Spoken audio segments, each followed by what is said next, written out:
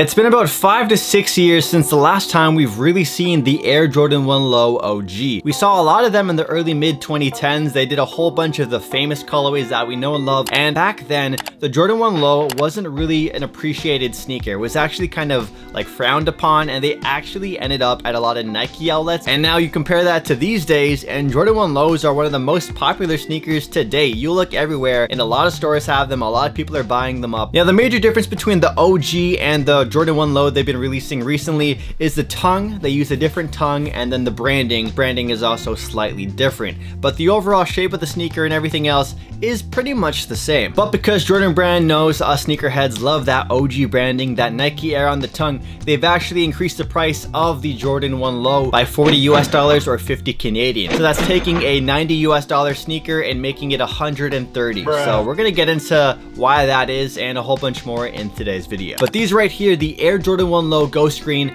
are the first true general release Jordan 1 Low OG to release in about the last 5 to 6 years. So with that said, let's take a look at them. Before we get into today's video, I want to let you guys know we do cover a lot of other Jordan 1 Lows. So if you like Jordan 1 Lows, make sure you check out my other Jordan 1 Low reviews and my top 10 Jordan 1 Lows of 2020. How many times will I say Jordan 1 Low in today's video? I am going to lose track. So the Air Jordan 1 Low Ghost Green released around May 21st, 2021 this year. And they actually released late depending on where you're from. In Canada, they had a later drop date. Some places in America dropped them early. I ended up buying these off of eBay for slightly above retail price. Nothing too crazy. I think I paid about $10 over tax. So I'm happy I picked these up. If you guys are interested in these sneakers, I'll leave them linked down below to places where you can buy them. But they're pretty much sold out at retail for a lot of places. But on the right side, they're not reselling for too much. So as I mentioned earlier, these sneakers have a price increase compared to the previous Air Jordan 1 Lows that we've seen. And last year they released a lot of them, right? And they released a lot of them at that 90 US or $120 Canadian price point. So if you like these, you're gonna feel the pinch, man. Like a $40 increase for the Jordan 1 Low. It's a near 50% increase. That's a substantial amount. So these now come in at 130, as I mentioned, and 170 Canadian. Now on the bright side, there are some nice reasons as to why it's a slight increase in the price. The quality is definitely better, along with other details that we never really seen on a Jordan 1 Low before. But before we get into the shoes themselves, you know that box? That black and gold Jordan box we're so used to seeing for a lot of releases, and especially Jordan 1 Lows. These actually come with the OG branding, like the OG branded Air Jordan 1 box, the one that we're used to seeing when it comes to the high top silhouettes. Imagine if they started giving this box for Jordan 1 mids. Oh my gosh. But it's exciting to see that they have that Nike branded box, because when you collect a lot of sneakers, maybe you love that box, you can just stack them up and it's gonna look all beautiful and stuff. Now when it comes to the typical Air Jordan 1 Low, they don't ever include extra laces. It's usually that one pair that's on the shoe and that's it. However, this pair, since it's an OG branded one and it has that more, well, increased price point, they do come with some extra laces, which is nice. It helps ease the pain. These do come with white shoelaces already equipped on the sneaker when you buy them, but they also come with black shoelaces if you want to go for the black laces. And they also have this like lime volt green one as well, which would probably look really fun to wear in the summer. But personally, I really like the way that the white laces look on the shoe. It gives it a really slim, clean profile. Now, my first impression of the sneaker. Now, when it comes to Jordan 1s, you guys know that smell, that beautiful Jordan 1 high smell. Well, believe it or not, these Jordan 1s have that same Jordan 1 high smell. It must be the OG branding or the box or just something. I don't know what it is, man, but these do smell differently compared to the Jordan 1 Lows from previous years. I know that's gonna make these shoes an instant buy for some of you weirdos, but it's true. These smell amazing. Now, besides that, my actual first impressions of the shoe, I gotta say the quality difference is very, very noticeable right away. Typically, Jordan 1 Lows are known to not really have the best quality leather, but upon closer inspection of this Jordan 1 Low Ghost Green, you're gonna notice they actually put some effort into the leather. They put some effort into the materials. The stitching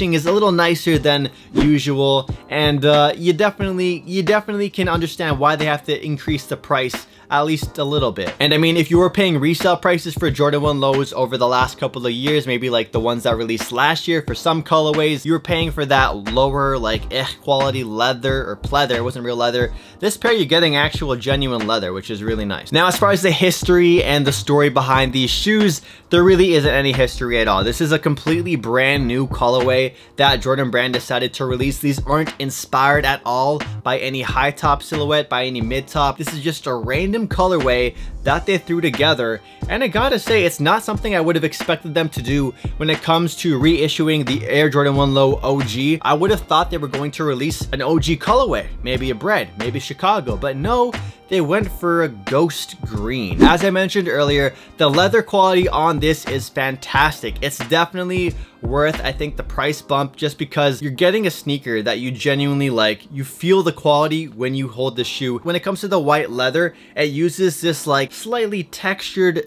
pebbled-ish leather. However, on some pairs I've seen it gets like really wrinkly leather on the side panel behind the swoosh. So the leather texture on your pairs might vary. So if you're looking to buy them, maybe try and get photos if you can, if you're really picky about the kind of leather that's on the shoe. I guess the quality consistency wasn't as on point for this as compared to other releases. But yeah, the leather quality they use on these definitely rival the high top Air Jordan 1 High. Next up, let's take a look at the nubuck portions on the shoe, which is the ghost green color scheme. So this ghost green is kind of like a really faded lime green. So the ghost green, it isn't too loud. I don't think it's gonna clash very hard with a lot of outfits that you could wear with this. This is a kind of a neutral summer sneaker. Back to the nubuck. You have this nubuck that surrounds the white leather toe box, along with going up the eyelets of the shoe and on that Nike swoosh as well. You also have that nubuck on the very back booty panels as well.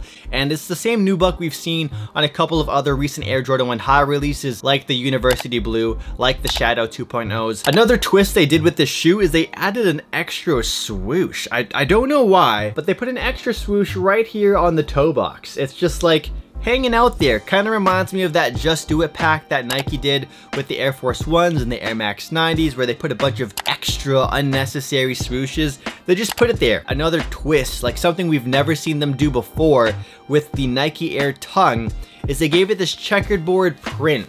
Like, it is so bizarre looking at this with the checkered board print. It's not something I'm used to seeing at all when it comes to any Air Jordan 1 High. And it kind of reminds me of the Vans checkered boards. That is a super popular sneaker to wear during the summer. So when I see that, when I look top down, I'm like, I get that Vans kind of vibe, because the checkered board print on shoes has become so synonymous with the Vans old school. And then you have, surprisingly, a kind of a vintagey orange aged looking foam tongue.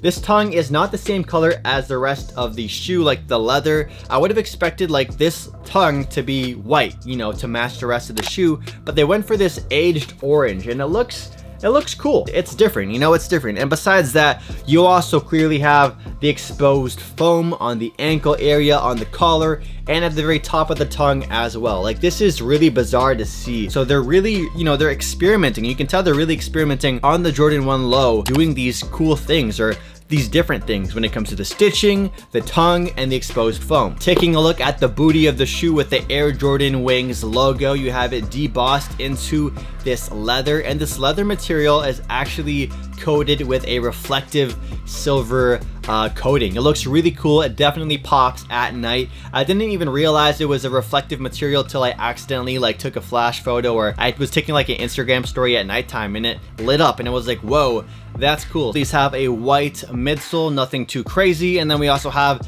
the black outsole. The black outsole looks good, and it complements the black checkered board print on the tongue. Now, in terms of sizing and comfort for the Jordan 1 Low Ghost Green, I gotta give these a solid 6.5 to 7 out of 10, but they're still a solid sneaker for like daily use. If you're used to wearing maybe say some Vans old school, it's kind of like a similar level in comfort, honestly. Let's face it, you're not wearing these for comfort, you're wearing these for style. You want these to look fresh for your outfits. In terms of sizing, these fit just like any other Air Jordan 1, so I would recommend going your true size. I'm typically a size 10, grab these in a size 10, And honestly, I think I could have gone maybe half a size down on these. So if you are able to try these out in person, maybe test out half a size down. But yeah, true to size is my typical recommendation for the Air Jordan 1. And of course, if you have a wider foot, going up half a size is super common. With that said, let me know what you guys think about the Air Jordan 1 Low Ghost Green in the comments down below. Are these a cop? Are these a drop? Do you like the small changes they did to this shoe, or are you unsatisfied with them?